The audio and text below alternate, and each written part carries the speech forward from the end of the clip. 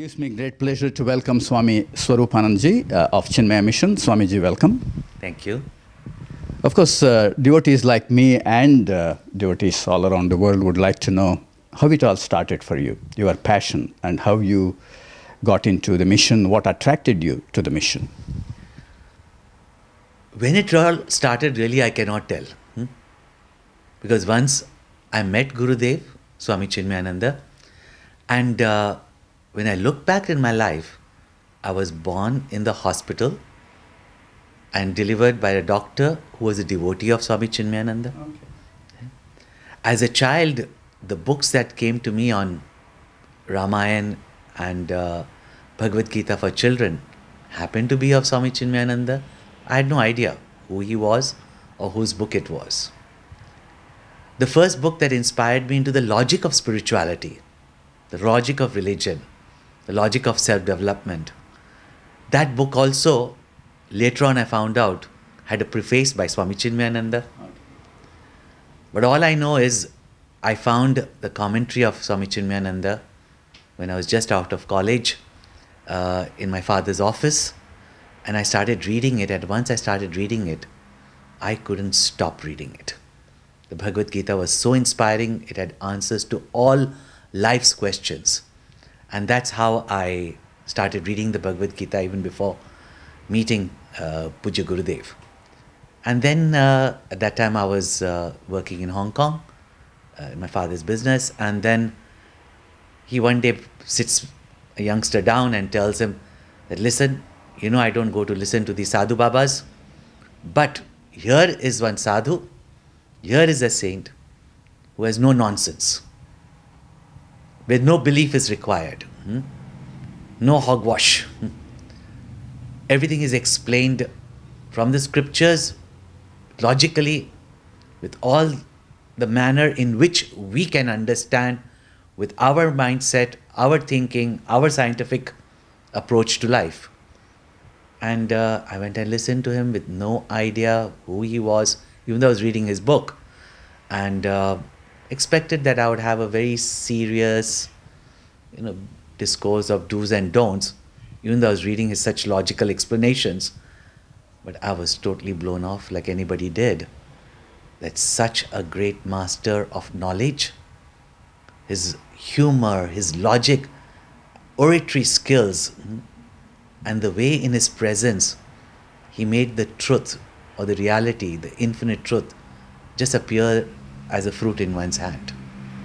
So that's how I met him, heard him for a couple of years, from a distance really speaking, and then I joined the Chinmaya Yuva Kendra, the youth group, which of course, as you know, is so active in Australia too. I joined the youth group, and then I had a chance of getting close to him, then going to Siddhbadi for the camps, the retreats, spiritual retreats. And there is where I saw his work also. How from the smallest of villages to the most remote villages in India to the biggest city in the world, day and night without any rest, and literally we hardly saw him 3 hours go into his room for rest. Here's a man whose entire life was for the people. And it's something that I always wanted in my life. And I said that if this has benefited me, if I can be just a little bit part of his great vision, his great mission, then I think I have done something in my life. That's how I joined the mission and joined the Sandipni Sadhanalaya, which is like a seminary where Gurukula, where we for 2.5 years taught the depths of the spiritual knowledge, which, as you know, is found in Vedanta. And after that, those of us who want to dedicate our life to bringing this knowledge that gives us happiness and makes people productive members of society. So that's how I got inspired and joined the mission. Swamiji, as you probably know, you rightly pointed out that your own father questioned about you were joining the mission, or he of course guided you to the... In fact, took me there.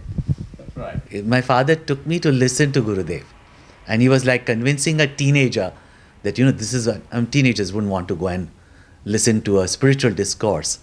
So in fact, he didn't know I was already reading his books. But he was trying to convince me that here's a man of no nonsense, a person that you must at least listen to once. After that, it's your choice. So he took me there. Right. Now, what I meant was, Swamiji, is that as a parent myself, for example, I would like to see my sons or daughters to go through that beaten path, which is, go to the school, university, get married, have children, get a job. This is not the beaten path. This is, you are straying away from that beaten path, a special path. Does it require a lot of mental resolve to go away from that beaten path and take this path? See, to take the path of total dedication to the service of society or the pursuit of truth, reality, or God requires, like anything, like a good scientist, like C.V. Raman, Einstein. They had to dedicate their entire life to their research. Is it not? Yes. The beaten path is the beaten path where everybody who walks not knowing that what is the goal and purpose of life. Not knowing that there is a greater, more compelling truth that gives more meaning to life than just, eating, sleeping, drinking, making merry. That is the life. And by the way, you said that most people take the beaten path, but most parents come and complain to me how miserable their life is, and they want their children to have the same miserable life. Yes. But however, the path of sannyas, or the path of total dedication, is not for everyone. It's meant for those who are totally dedicated. The spiritual path is meant for us at all stages of our life. See, our Vedic rishis pointed out, when you are a student, you must have the values and duties of a student, and which is to gain knowledge, not to just get a degree for earning an income. It's to gain knowledge, to develop skills by which you can contribute to society as well as earn your income, do your duties, not only to you and your family, but to the society. Then you enter the grahastha life, or the married life, family life. And the purpose of family life is not just to have children, not to just have praja, but to have supraja. Parenting must be such an art that you bring up children not just as another, growth in society, but as positive contributors to society, to make the society a more harmonious, better, productive. And today we think that our only beaten path means, just grow more and more business, or, build more bigger houses, and nowadays only you can have couple of children and then put them through the same mill and churn out the same clones. Is it not? So, a few people in society who make difference are the people who act differently. They don't take the same path. They don't take the beaten path. They take the path less taken. Swamiji, of course, those who have already taken the beaten path, those who have gone through a grahasthashram and now they have got children, they have got all other emotional links with the society, can they still get to the dedication and service to what, for example, that you have taken the path? See, our normal course in our rishi culture, in our Hindu religion also, is that you go through the preparation stage, brahmachari ashram, that is the student life. And as I said, student life is to gain knowledge of yourself, to have values, to build your character, and to know what can be the vision of life. In a married life or family life, you become a member of society that produces, brings in income, not only looks after your family, but also shares it with others. This is called as grahastha dharma, the duty of a grahasthas, and they are supposed to build the schools, because after all their children or the next generations are going to, so they contribute for schools and olden times wells, to remove the poverty of the country. Today, of course, in your nation building programs. So this is the duty of a grahastha, just not me and my children, but to do the duties towards the family that you brought into this world, as well as the larger family of society. And when you live your life like this, you have grateful children. Children who have got a role model at home. They don't turn out to be selfish children who later on don't even care about their parents. No? So that vision, that knowledge should be given in our education system and in our family upbringing. That was a cultural upbringing that we got when we were growing up in India also, which is now going away even in India. I think Indians abroad are at least trying to, get it back. Then the next stage is when you come to your stage of retirement. You've done your duties. You've produced your wealth. You've saved enough. Now is the time that you can actually fully give yourself to giving something back to society, whether it's your knowledge, your talent, not for yourself. Earlier you have to earn an income also. So you do what you call service for society. This is called as vanaprastha in today's terms and terminologies. Vanaprastha. Olden times you go to the forest. Not yet as a sannyasi. Yes. No? But by which you do various upasanas, means with devotion, with love. You think about nature, contributing back to nature. So far you've only taken as a brahmachari and a grahastha, sharing a little. Now you don't want much. So you should give to society back as much as you can. That is vanaprastha. And if you've lived such a selfless life of karma yoga, then you are fit, really speaking. And there will be that thirst also, that finally body is going to die. Is life as meaningless as being born, producing, and leaving everything behind and perishing? Is there more to life? Who am I? What is this universe? What is my relationship with this universe? Who is the cause behind this universe? What is my relationship with that cause? Vedanta gives us not only the knowledge, the vision, and the means to develop this. Amongst those who get totally dedicated, naturally, when they withdraw into meditation, they can't be doing anything outside, and they have contributed to society. Such people are called as sannyasis. However, the scriptures say that those who do not want, even in an early age, much for themselves and are very clear about the goal of life, then at whatever stage you have dispassion, vairagya, and that devotion and inspiration, that is the time. Leave. Yes. Swamiji, of course, we here in Sydney, and for that matter, some of the Indians who have come out of the country probably are in a very fortunate position that we have some kind of a financial security in our life. But if you take, for example, the people in India,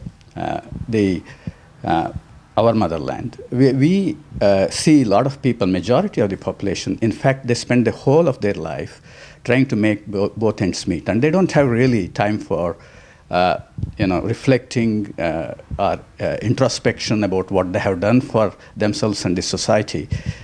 How can those people contribute to missions like Chinmaya Mission? See, everybody is contributing. From a sweeper to a doctor.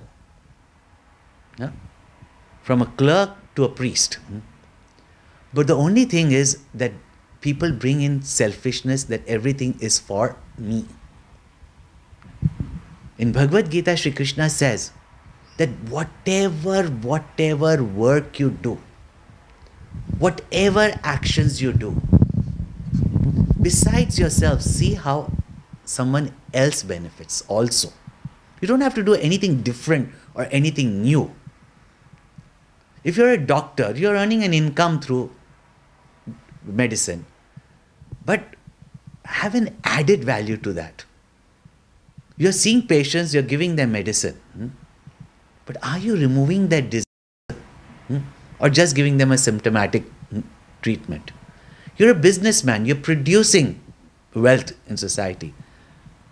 You're producing wealth for yourself, or you're producing wealth for your nation. No? That is the attitude when it says that you do dedicating to the totality, dedicating to the Lord. So, any action, however little we do, it is the attitude in the action that matters. It's not about a rich person being able to do very charitable, which very often you find rich people don't. Yeah? And those who don't have much wealth, even from the little that they have, they share with others. No? So, with whatever we have, therefore Bhagavan Krishna says in the Bhagavad Gita, what does the Lord need? Patram, pushpam, phalam, toyam. Means even the most, the littlest of things that you have, are you ready to share from that? And that's why, even I was addressing a group of Australians yesterday, business people, and they're all local Australians, and very sincere people. But they were also wondering, what is the purpose of life? What are we doing here? And they were saying that some of them who have been to India, they say that whom do we call as poor? Because we only measure them by our standards that, oh, they must have this much bigger house, or everybody must have a roof. They've got a roof over their head and they are happy because of their attitude, the culture, that knowledge. However, when there is hunger and thirst, there you don't talk spirituality. You teach the spirituality to those who can afford, and they can go and share with these people. So you share with them. But remember, some of our greatest saints have come from cobblers, from weavers, with the Rai Das, Kabir Das. So they have come from there. And they have come also from the palaces like Meera, Janak Maharaj. So there is no criteria of poor or rich. And especially our culture is such. Whether you say our Vedic culture, our Indian culture, our Hindu culture, it is ingrained in the society. You speak to a taxi driver in India, you speak to a laborer in India, his attitude towards action, his attitude towards, of course, there's a lot of distortion, there's corruption, there's poverty, but their acceptance of life makes them cheerful and happy in whatever conditions they are. And in whatever condition we are, poor or rich, when we crave for more and more and more, whether we have or we don't have, we are miserable. Yes, so, really speaking, that spiritual knowledge is there for them also. The other, if you take the case of some of the family members, whether it's the husband putting the pressure on wife, saying that, look, your first responsibility is for your children, your household chores, and the same thing with wife saying to the husband that you have married by choice, and your first responsibility is to look after your wife and children before you go and serve the society. What kind of advice would you give them? See, because today in all our upbringing, we have only created a generation of people who are entirely, completely, utterly selfish. It's all about me, me, me. In fact, marriage itself is never about me. The purpose of marriage is about us, not me. You don't have time for me. Rather, whatever I for you, that is what goes to make love. And that's why we find families unhappy, disintegrating, divorces, breakups. Because finally it's all about, what about me? What about my feelings? What about my wants? In fact, the very institution of marriage is for people to give up their own likes, dislikes, selfishness in the atmosphere of their family. That's a starting point. That is there,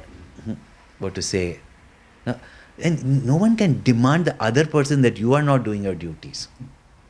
If we demand our rights, very beautifully Mahatma Gandhi has said, when the Charter of Human Rights was being drafted, all the stalwarts of society were sent a letter that please write what you think are human rights. Only Mahatma Gandhi wrote back very beautifully. He says, in India, we have a culture of duties, not rights. If you teach people their rights, everybody will demand their rights and there will be a revolt. And there will be no one to get their rights. But you teach people their duties, everyone will get their rights. You teach a man his duty, his wife will get her rights. You teach a woman her duties, every man will get his rights. You teach the parents their duties, the children will get their rights. You teach the children, the parents will get their rights. You teach the society their duties, every nation will get their rights. Or you mean the ministers will get their rights. Teach the ministers their duties and the subjects will get the rights. So we are a culture of duties. No? Ramchandra ji did not ask, didn't you have a duty, or dad, to ask me before you gave the boon to my mother before I was born? Yeah. Ramchandra ji knows his duty as a son to protect his father's name, reputation. Thus we are a culture of duty. The moment we start hearing, what about me? What about us? What about our family? We're thinking very little. But the family that serves together, not only themselves, but the society, will never allow selfishness to come. And from that selfishness comes the ego, the disputes, the frustrations, the sorrows, the disappointments. It will not come. Therefore, such vision, such knowledge, such culture, such character development should start very early in life. I was just completing yesterday the Aitreya Upanishad, where it is clearly pointed out that this knowledge should be given to children in the womb itself. The Chinmaya Mission not only has for pregnant mothers to come regularly for these sessions, but also started Shishu Vihar for infants. We used to have Bal Vihar for children. We had Yuva Kendra for the youth. We had study groups and inquiry for the adults. But we found that even children, toddlers, we send them to daycare centers and they learn Jack and Jill went up the hill to fetch a pail of water. Jack fell down and broke his crown. We know that. If they can learn that, why can't they learn? Matru Devo Bhava, Pitru Devo Bhava, Acharya Devo Bhava, Atithi Devo Bhava. And you can hear these 2-year-old children when they chant this. Can you imagine the values that they get from now onwards? That consider your mother as God, consider your father as God. This is not for parents to demand, hey, only look after me. You don't have anything to do outside. Even their parents get so selfish. When the children are going out of track, they'll come up to us also. Swamiji, please see, we see all these hundreds of Yuva Kendra youth in your mission and how wonderful they are. Please tell them to bring my child. And when the children come and get dedicated, oh, do you have to go to the mission every week? Don't you think you should be sitting and watching television with us? You see how very selfish parents themselves become. That they want only the children to be obedient to them, that's it. But you teach them to be obedient to all their elders. They will learn how to be obedient even to their parents. Swamiji, of course, that leads me to the next question, Swamiji. Of course, you see a lot of unrest, a lot of mistrust, a lot of hatred in today's society. Even here in Australia, we are seeing a lot of those things happening. The value systems of those people who are pursuing those goals are very different from the ones that we have been taught, like you said, from the womb. How can the mission be useful in turning around those people who are straying away from that path and come in the right path and teach them some of our values? See, mission has been doing that only. Reaching out to the maximum. And those who have benefited are the ones who must go and expose such values to others. And it is a concentric circle. Ripples start. Sometimes the ripples slowly grow, but soon that ripples becomes a wave. Just as when Gurudev started, after so many years of slavery of India, after all our brainwashing that, our scriptures are all myths and irrelevant and all that, and with all the conversions and all the tyranny that took place, that the whole spirit of India totally destroyed. And he himself was a person who wondered, what is all this spirituality required for? You know? A bit of a socialist, background. So what is this, all this? And why are these sadhus wasting their time also preaching all this knowledge which is irrelevant to us? And that's what the notion we have. And in fact, that's so in society, that notion continues even now. Yeah? Yesterday, one 60-year-old man comes and says that I called up my father who's 95 and I told him that, I'm going just now to, listen to a discourse on the Upanishad. His father said, what? What's wrong with you? And the father's in India, mind you. Yes. What's wrong with you? You're very young yet. What are you doing all this for? Which means it's meant for you to just chant something when you die, and hopefully you will be in a good place after that, if you do exist after that. No, that is how the notion people have. Yes. All temple, church, mosque, all worship is only to get something out of God. So God has only utility value, not what relevance has truth, reality, God in our lives.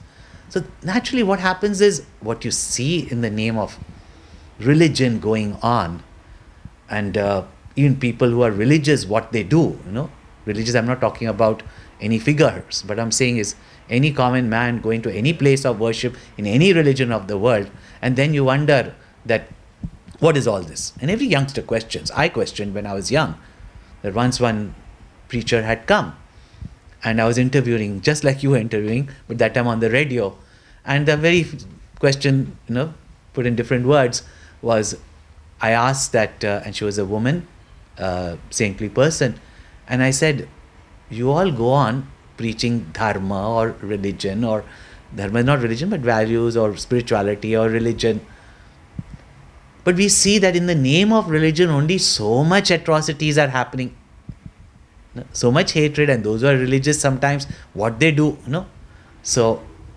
she gave me a beautiful answer, which I repeat, and she said in Hindi, लोग धर्म को मानते हैं, धर्म की नहीं मानते.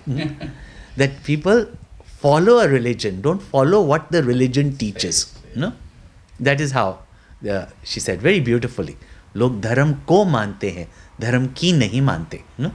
So that is there. So therefore, we should not just create, oh, I belong to this religion, or I belong to this group, or I belong to this mission. If I do, and if I have a pride of that, then what does that mission, what does that religion, what does that saint, prophet, guru stand for? That when I bring in my life, can I say, I belong to it?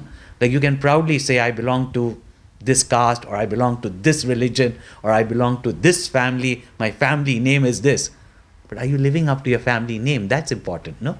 Yeah, of course. So, yes, whenever we start any work, it appears very small and little.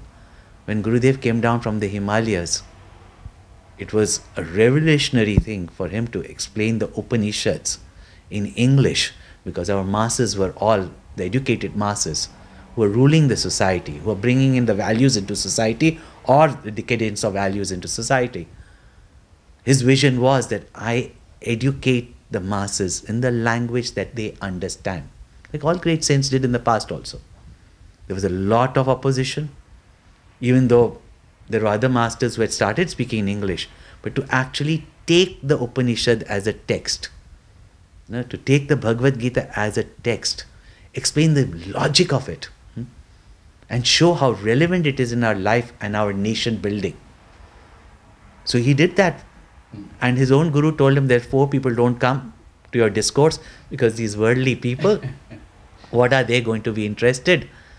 This is meant for really sincere sincere seekers who will meditate, who are ready to give up anything to gain the truth.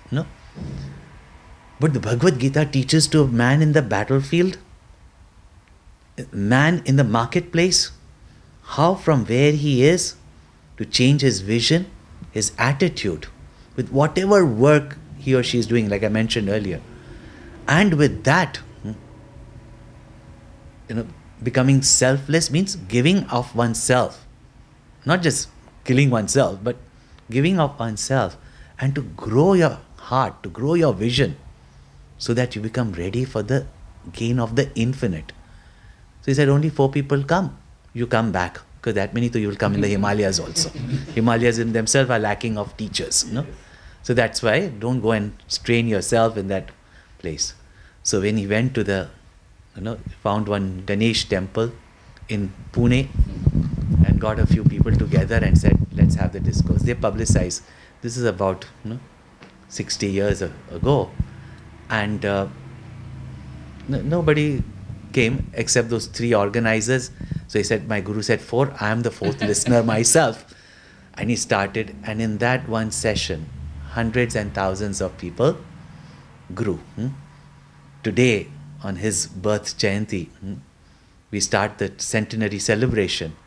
And can you imagine, from those 4 people in Pune in the Ganesh temple, over his lifetime, and now even after his physical body is not there, mission has spread round the world, from millions and millions of children from Bal Vihar, 100,000s of youth, adults have benefited from what he started.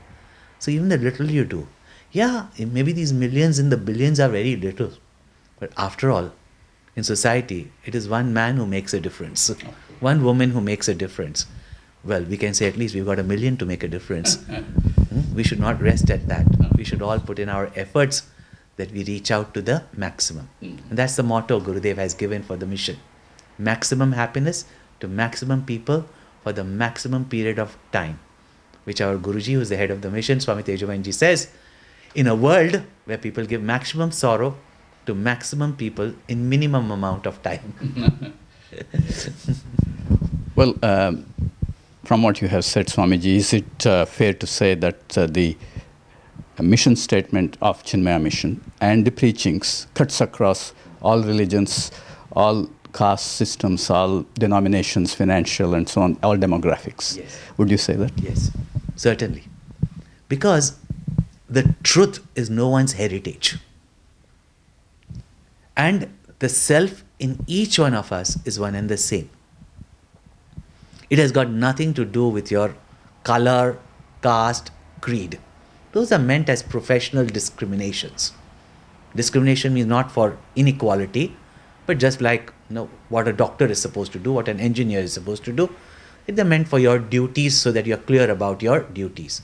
These differences in society, according to one's nature, has got nothing to do with the spiritual truth, which is the same for everyone.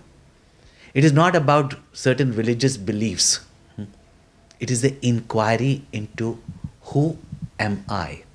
What is the truth? What is the ultimate purpose of each one's life? So it is based on that. Vedanta is based on that. Vedanta is there when there was no this path or that path or this religion or that religion. It's the internal quest of every intelligent being to find out answers to these life questions as to who am I? What am I doing here? What is this universe? What is the cause behind this universe?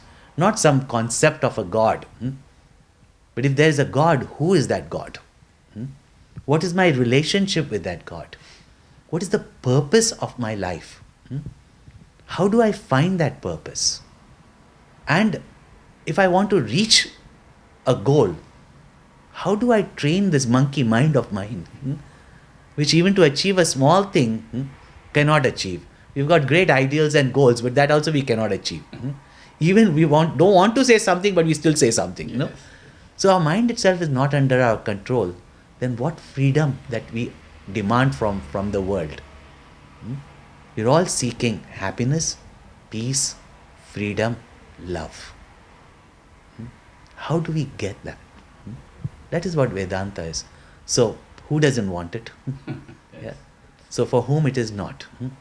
A particular method, a particular symbology, a certain culture might be different for people. But those don't constitute the essence of spirituality.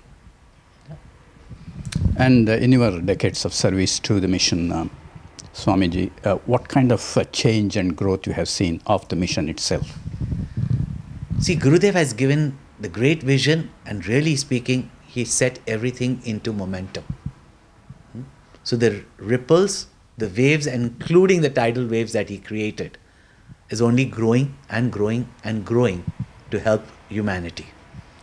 And so, naturally, after Puja Gurudev attained Mahasamadhi in 1993, when a great Mahatma gives up his body, we call it as Mahasamadhi. So when he gave up his body and handed over to Swami Tejamayanji, the head of the mission, he completed all the projects that Gurudev had visualized, including our Chinmaya International Residential School, which was one of the first projects that he completed, which was a big project, so that our children, as you were asking me before also, when they go into different societies, very often they mistake a lifestyle to be a culture. Parents who brought their children abroad were too busy. They came abroad basically for a livelihood. They were too busy making a livelihood, and of course trying to send their children to get education to get livelihood.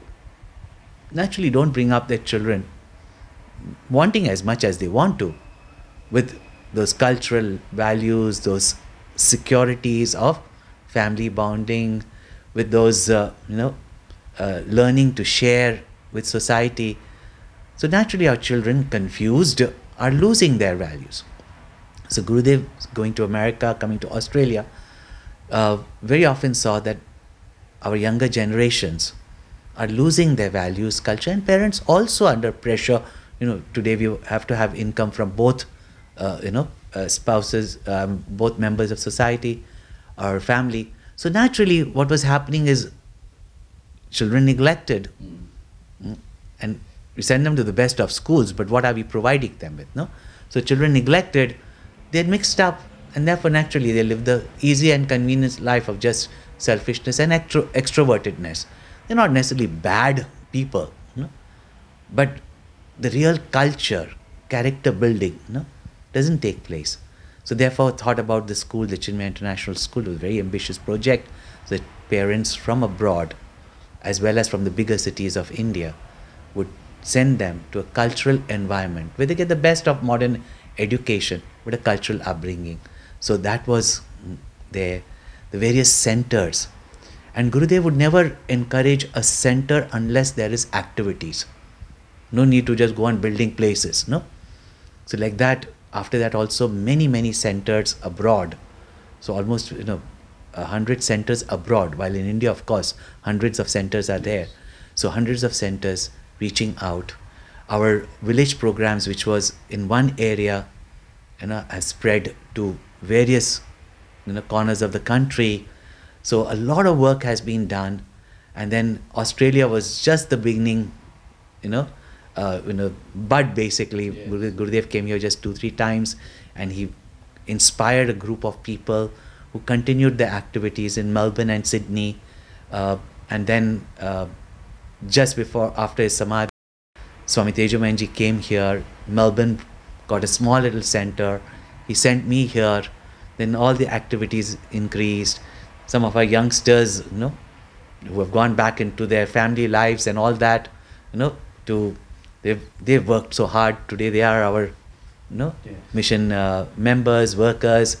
And then some of, even from here, went and became brahmachari, like our brahmachari Gopalji in Sydney, brahmachari Gautamji in Melbourne, and then another young man from Sydney, whom we now sent to, New Zealand, Auckland.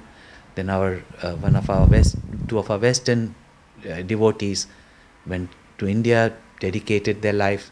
So we have Brahmacharini Nivedita in Bendigo, around Bendigo. We have our Swamini Amritananda in Nelson. So like that, And then we started activities in Perth, Adelaide, yes, Brisbane. So we're spreading out as much as we can, and we have people from all backgrounds coming. Yes. Yeah, that's the next question. In fact, our children are Obviously, if you see a lot of children are getting married to European boys and girls, and same thing with the people of other religions, other beliefs are coming into the whole world is becoming a smaller place in terms of religion and diversity. How can mission be sustain these children who are the future of the mission to continue this kind of service to the mission? See, any service to society comes only when those who are inspired and dedicated, and those who have inquired, developed themselves. So, mission's vision is the same, like Krishna has pointed out in the Bhagavad Gita, that wherever you are, you don't have to be in a building. Wherever you are. So Gurudev's vision is that wherever you are, you're a doctor, you're an engineer, you're a lawyer, you're a businessman, you're a plumber, you're from any background. This knowledge which you have gained of the oneness with nature, oneness with all the human beings that Vedanta teaches, that Sarvam Khaluidam Brahma, that everybody is an expression of that one truth, one God. And whatever duties you're doing for your families, your profession, wherever you are, as I said, give that added value. Whether it's to your patients, whether it's to your customers, whether it's to your clients. Thus, your service to society is not one act of charity when there is a Holocaust or earthquake, but moment to moment, with whatever you can, you serve. So it is not only that what you do in the mission by taking classes for the children so that we educate the children and give them the character development, which they may not necessarily get in their upbringing, as well as in schools and all the spiritual programs that are run in the center. But everywhere people are encouraged that whichever way requirement are there. So whenever there is even a calamity, it's immediately this youth force of ours gets together, and whether it's collecting of funds, whether it's sending of equipments. Now we've been having our global youth camps and family camps, and there only we have our village work.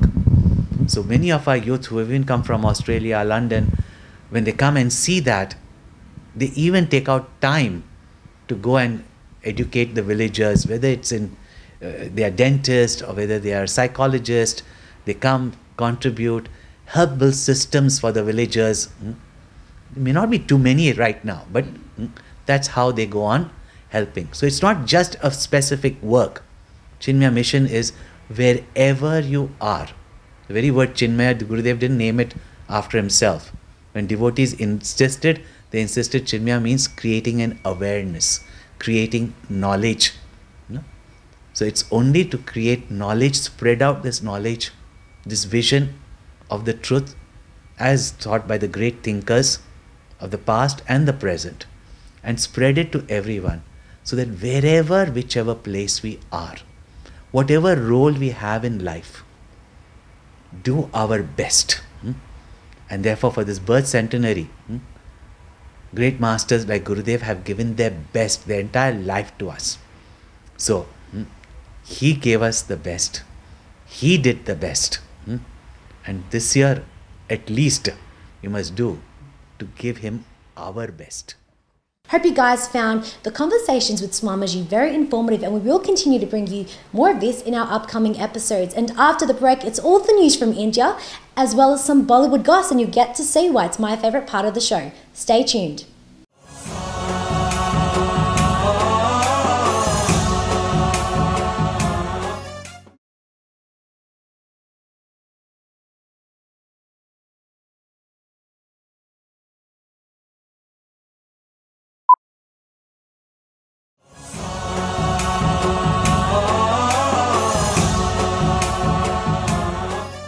And finally, we talked about a one-stop shop for religious organizations, missions which are trying to spread the good word and inculcate good values, especially in our younger generation. Is it a possibility that the mission can take the lead in bringing all these religious organizations together? For a layman like me, and I'm sure many of our viewers would be looking for similar advice, they would be confused going to different missions, different advisors, different discourses. Do you have a view on that, Swamiji? Are you trying to tell me that we should stop all the hospitals around the country, bring them to Sydney under a huge hospital, and bring all the doctors in one hospital, and so that everybody can just go to one hospital and get consultancy, and all the other doctors should follow just one doctor?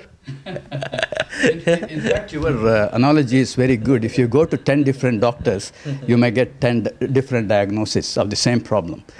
And it is the patient who gets confused, in my opinion. In fact, I used to have this argument with my dad, who was a doctor, that you should always keep the patient's well-being at heart. Yes. Not what the doctor wants. Yes. It's what the patient wants. Yes. So I'm a patient in this society. I need advice. I'm confused about going to various doctors giving me this advice. How do we combine and bring about the focus on the patient? See, there may be organizations who only want following. But every spiritual organization, whatever work they do, is meant only for the benefit of society. If it is not, then it is not a spiritual organization. Right? Every doctor's work is to cure the patient, not grab a patient. Is it not? So, we must be clear about that. In fact, when you say one-stop spiritual organization, then you will have a government, like you find in other, structures, where there is no freedom of thought, there is no freedom of expression. Everyone does not have access directly to a teacher. Many teachers, many paths are meant for a different reason. Yeah? I remember the very first question answer session I got to meet Puja Gurudev. And I got a chance to ask him the question. Naturally, when anyone has got a sincere seeking, if you're just going, what you call window shopping, even for spirituality, you love to hop like a bunny here and there everywhere. And there, a student doesn't go to learn, he just goes to test. Okay, let me see what this guru says, or what this person says. And I can make my better judgment for myself. And every other guru has got only limitations. And finally, I'm the greatest of all gurus. This is how, people think. When I actually had started reading some books, and of course, you know how people, the moment they see, you see all these parents also, when the children are not convinced of anything, because here in Chinmaya Mission, they get it so logically, with such, a relevance to their life, they'll push them there, And once they go there, no, now you don't have to go there. See, our family guru is this, So come there, you take initiation. Now you don't go there, Yes. So that's how the people get confused. Is it a competition or something? No. It's wherever you benefit from, whatever is relevant to you and relates to you. That is where you naturally gravitate towards. Now, in your seeking days, naturally, you know that there is something called spiritual knowledge, or even say religion, religious path, or even certain science, or in a particular science of medication. Now, today you have first we had only one mainstream medicine we call as allopathy, and then suddenly now the popularity of Ayurveda, homeopathy, and Chinese medicine, and then you say, are we getting confused? Yeah, we are confused, because more the choice, the more we get confused. But you see what is relevant for you at that time, and you make a choice. Why should we stop all Ayurveda, stop all Chinese herbal medicine, stop all homeopathy, just because we want to promote some, type of medicine? Yes. Please remember that, Yes. So, our land is made up of hundreds of rishis, address different students at different periods of time.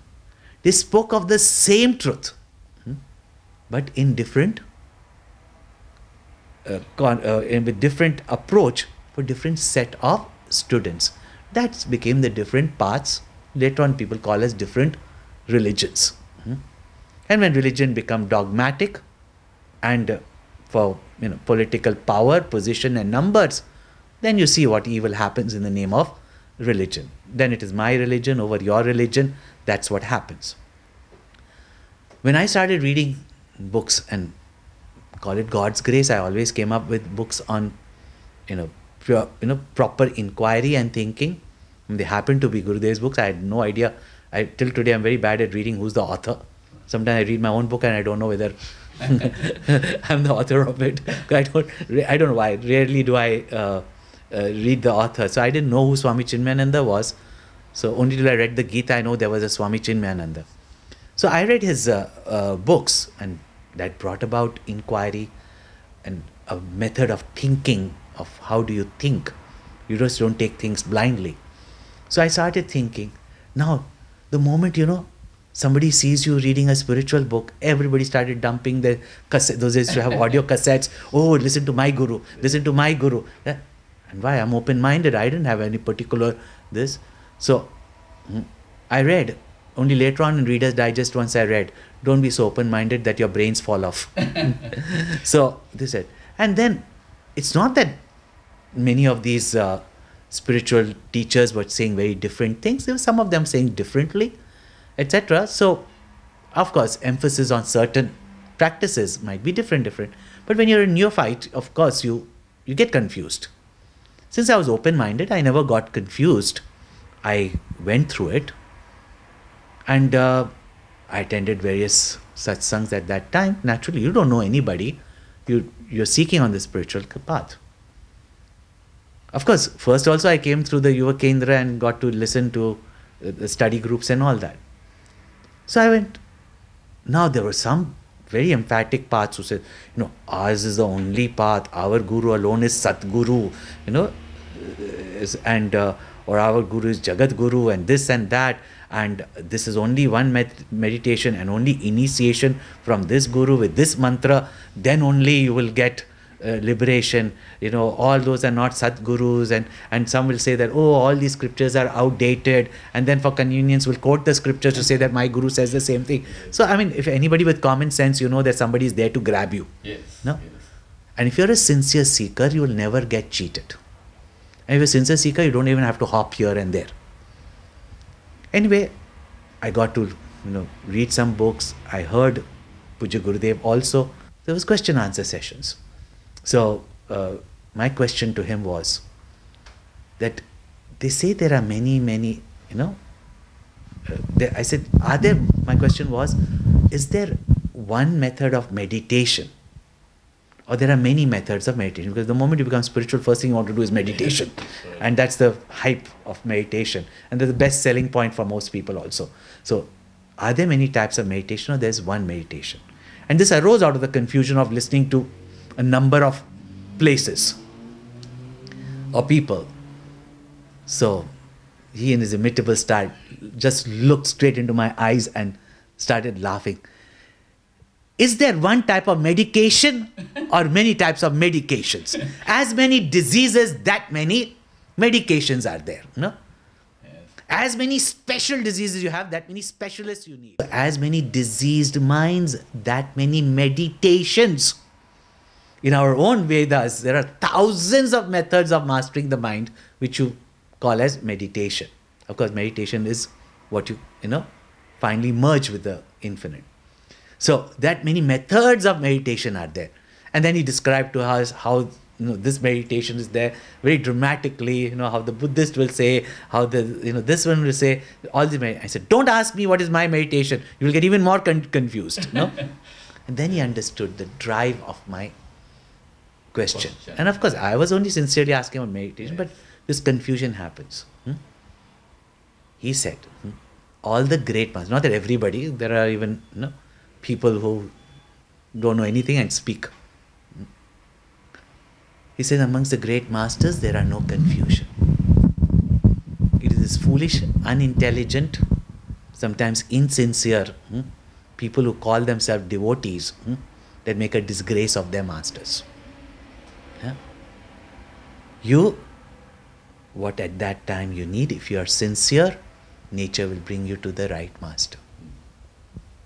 You're not going there to judge the master, but you are going to have your intellect rubbing with the master. And the sparks of knowledge that arises is then your knowledge. So where you can get that knowledge which appeals to you at that period of time and you gain it, that teacher at that moment, don't go on making a guru, surrender as a disciple. Yes. And a disciple is one who understands the true import of the teacher. And to the best of his capacity, when he starts off, he cannot live. Many a times there will be a fall. Let us not judge anybody. And if he has lifted himself, when you see such a devotee that he has made it, that's a path you can feel very safe to follow. Sometimes you do not know, but you can feel safe to follow. So finally, you can't be listening here and there because the topic is so vast. The path is so grand. It's a highway. Why do you want to make it into small bylanes? Is it not?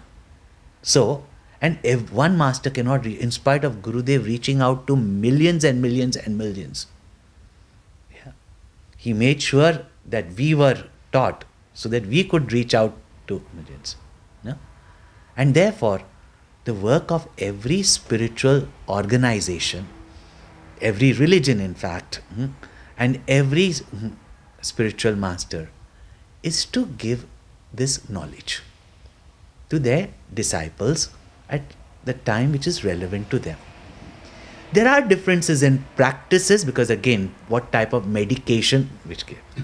Now, if you don't have a living master, you just follow that medication. Take a Panadol when you got a headache. Yes. Or paracetamol when you get a headache. That is a common trend that people will follow. Then when you go to one doctor, he says, no, paracetamol is not good for you. Maybe because a certain pharmaceutical company says, no, Panadol has got this defect, you have to put that. I'm just giving an example. So it's just, this is this one, so you give this medication. Now, are you propagating a pharmaceutical company or you're giving them medication which is good?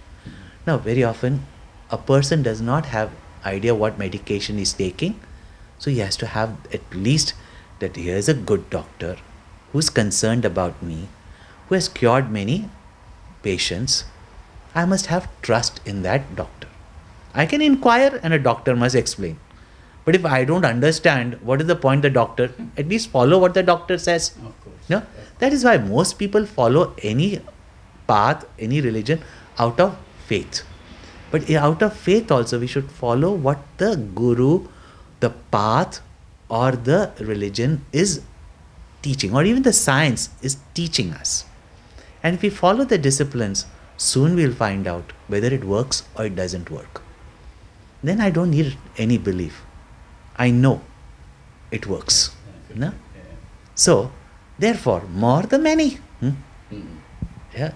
Do you want to just have one shopping center? Or one shop only? Yeah, sometimes it is convenient. But sometimes it's very confusing. Even one is very confusing. Is it not? Yes. So, really speaking, those who are sincere, there will never be confusion. No? Those who are insincere and do not really want to, be dedicated, they hop around, get confused. No fault of the saints.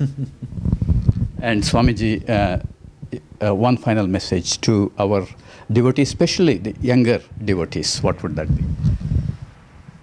Younger devotees, don't become like your adults and regret. Yeah? Start early in life. Early to gain knowledge about you, yourself. Recognize your aptitude, recognize your purpose. Recognize what will inspire you. Nowadays they say, what passion you have in life. Sometimes we misunderstand that word. Get inspiration in your life. Have an ideal in your life. Have a hero in your life or a heroine in your life. Our ancient culture gives us great heroes like Ramchandra ji, Hanuman. We have Sita, Radha, Meera, saints, sages.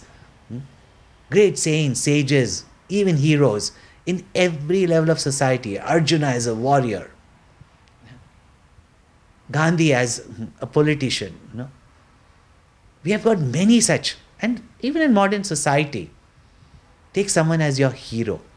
Live up to that values and ideals that that hero stands for in the field that you want to work with.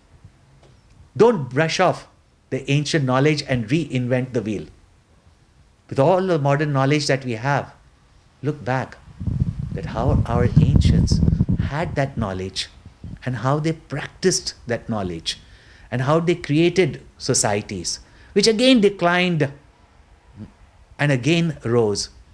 And very often because of one youngster daring to be different.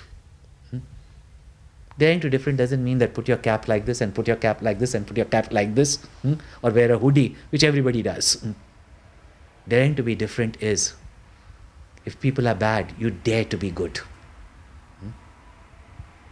If people are selfish, you dare to be giving and sharing.